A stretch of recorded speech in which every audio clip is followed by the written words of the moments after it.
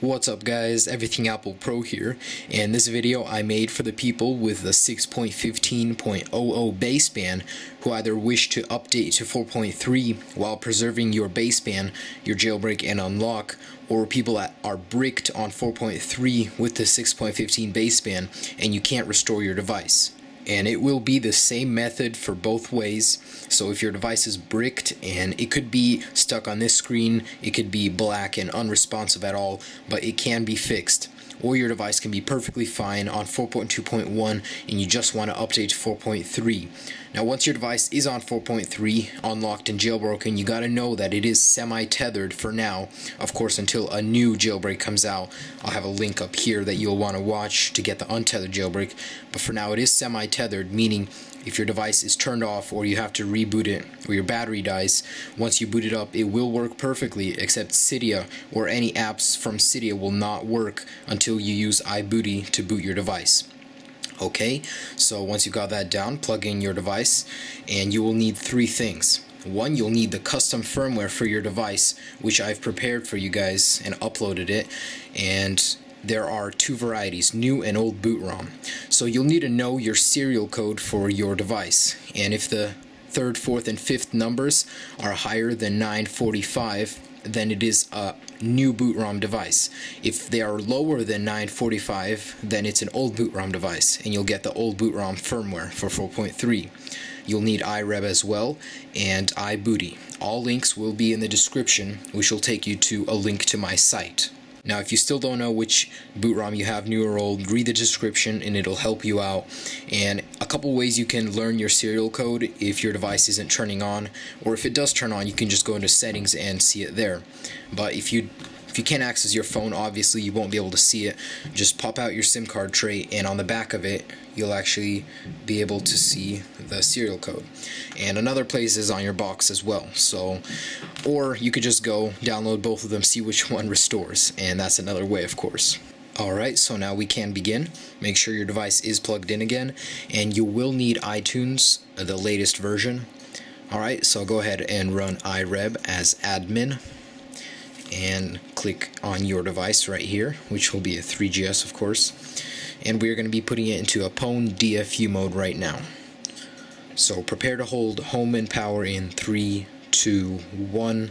Now hold them together for 10, 9, 8, 7, 6, 5, 4, 3, 2, 1. Let go of the power button and continue holding the home button until iReb recognizes your device.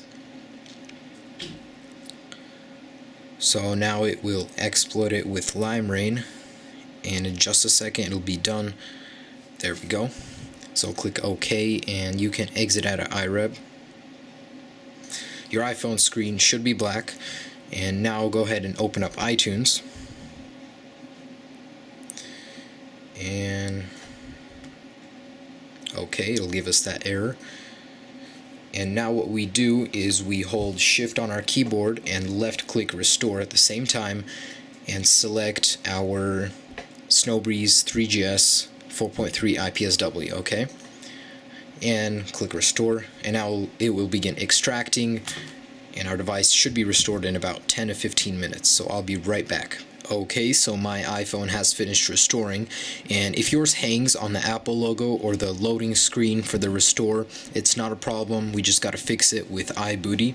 So make sure it's still plugged in, close out of iTunes and open up iBooty and run iBooty.exe. And you're going to have to do this even if your iPhone turns on normally, because Cydia will not open. And just to warn you, every time your iPhone battery dies or you have to reboot it, you will have to run iBooty in order for Cydia to work properly. So go ahead and select iPhone 3GS and click Start. Now you're going to put it into Dfu mode. I'm just going to do it real quickly. 10, 9, 8, 7, 6, 5, 4, 3, 2, 1. Now hold home button, and it will exploit it with LimeRain, allowing it to boot normally with Cydia working. And that'll pop up, just hide that. And it's done. So now just wait for your 3GS to boot up and I'll be right back. Alright, my iPhone has booted up after the restore, and it's good to see the iPhone working again. And now in Cydia is now working. So go ahead and get it set up. Remember, you're a user, and I'll be right back. Now search for Ultrasnow in Cydia and click on it. Now you'll want to install it. It'll ask you to respring, and then you can pop in your SIM card and you will be unlocked on 4.3 as well as jailbroken.